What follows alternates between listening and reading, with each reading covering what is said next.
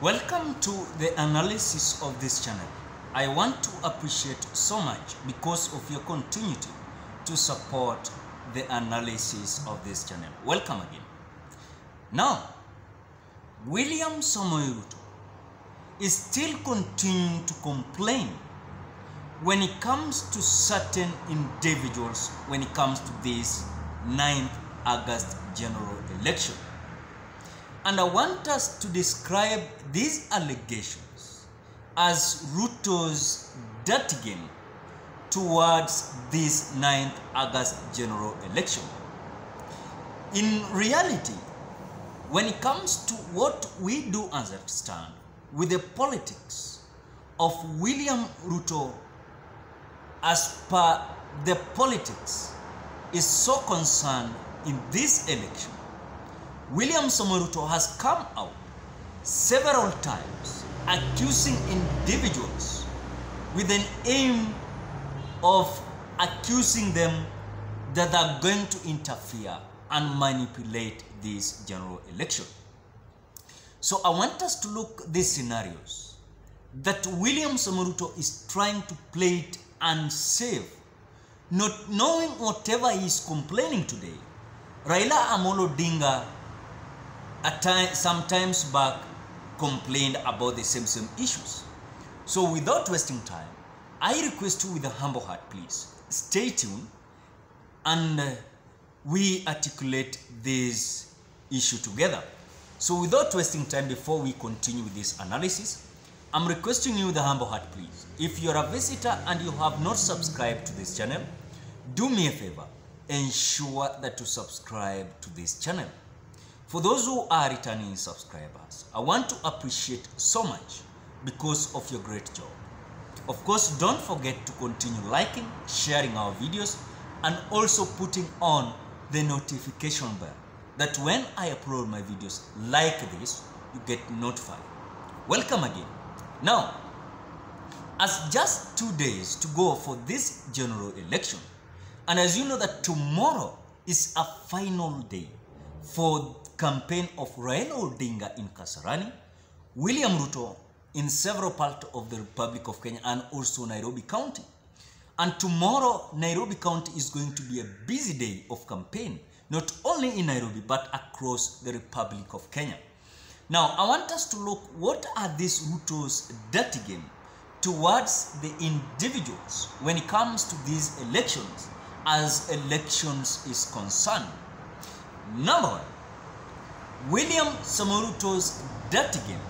He is directing it directly to Uhuru Kenyatta. As you know that Uhuru Kenyatta is still the president of the Republic of Kenya. As far as we are concerned as citizens of the Republic of Kenya.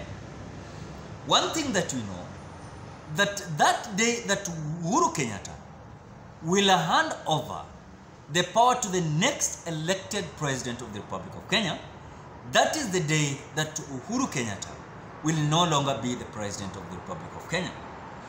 So William Samoei Ruto, they worked with Uhuru Kenyatta in 2013 to 2017 and part of 2017. Then they part ways.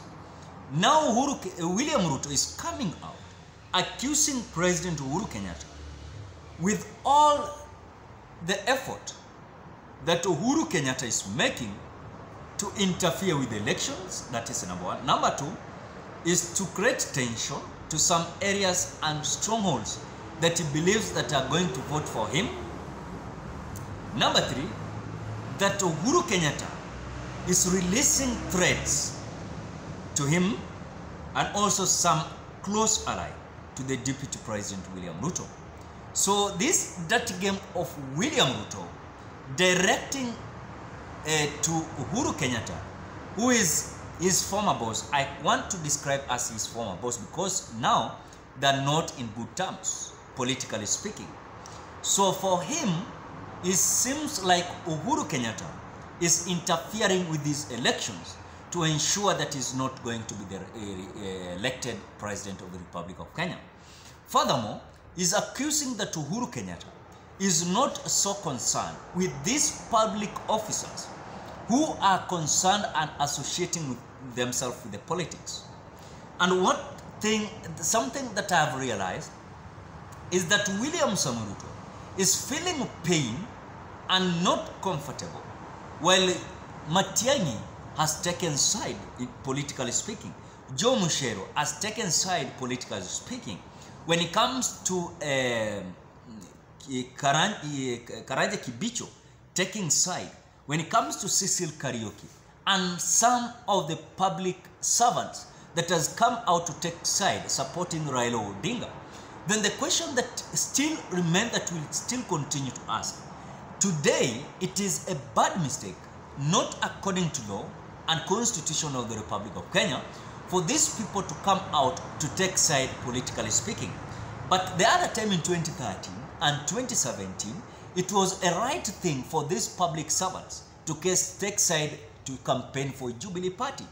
The only thing that William Samoei Ruto does not understand is that in political arena or in politics, there's something that remains permanent, and that is change. When change comes, you will find yourself even lonely, and that is whatever William Samoei Ruto is experiencing. But though he noticed this early, then he decided not to remain lonely, and he decided to select certain few individuals that were going to support his bid as far as the politics of his bid is concerned. That is number one. Number two, William Samoei Ruto's dirty game is painting the security sector, and this is led by Fred Matiang'i, who is the Cabinet Secretary of Interior Security, and PS Karanja Kibicho. And of course, the cabinet, these people is coming out, associating them with chiefs. As you know, it is not for the first time that William Samoei Ruto has come out to paint bad picture towards the work of Fred Matiang'i and his PS Karanja Kibicho, alleging that these people are meeting chiefs day and night, that these chiefs are being told, number one, to campaign for Azimio la Umoja, number two, to buy IDs, number three, to manipulate elections, number four, to create chaos. And that is whatever is going on per Ruto's dirty game, painting Fred Matiang'i and PS, that PS Karanja Kibicho, that are meeting chiefs to create chaos across the Republic of Kenya. Number three is that William Ruto has come out to accuse the IT Cabinet Secretary, that is Joe Mucheru, that Joe Mucheru is working together with Ezra Chiloba and certain individuals that is so concerned when it comes to this general election. The other time, when Joe Mucheru come out saying that it is likely Raila Odinga to win this election with 60%, this capture attention, yes, of William Samoei Ruto's allies and himself. So they felt like this was a sabotage to what they were expecting as free and fair election. That Joe Mucheru and Ezra Chiloba, who was nominated as the Director General of Communication Authority of Kenya, that are sabotaging and meeting days and night to ensure that they're going to manipulate this election. Then lastly, is that there are certain people surrounding Uhuru Kenyatta.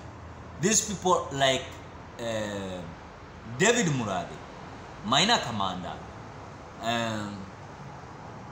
these business people coming from Mount Kenya region, especially people like Munga, people like Peter A.K.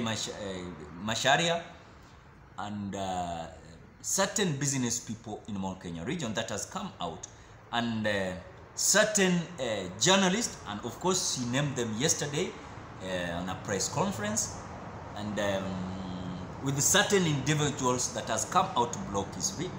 So ladies and gentlemen, Ruto's dirty game is to ensure that he's going to paint pictures, bad picture, to certain individuals, so that when they walk across the Republic of Kenya, it seems like they are interfering with these elections. What are your thoughts? What are your comments? What are your opinions? Ladies and gentlemen, give your opinion towards this Ruto's dirty game. Drop your reasons. How do you think about Ruto's dirty game? Otherwise, thank you so much because of the great support. If you're a visitor, please do me a favor. Ensure that you subscribe to this channel. Put on the notification bell that when I upload my videos you get notified. For those who are returning subscribers, I want to appreciate so much. Thank you. Bye-bye till we meet on another video.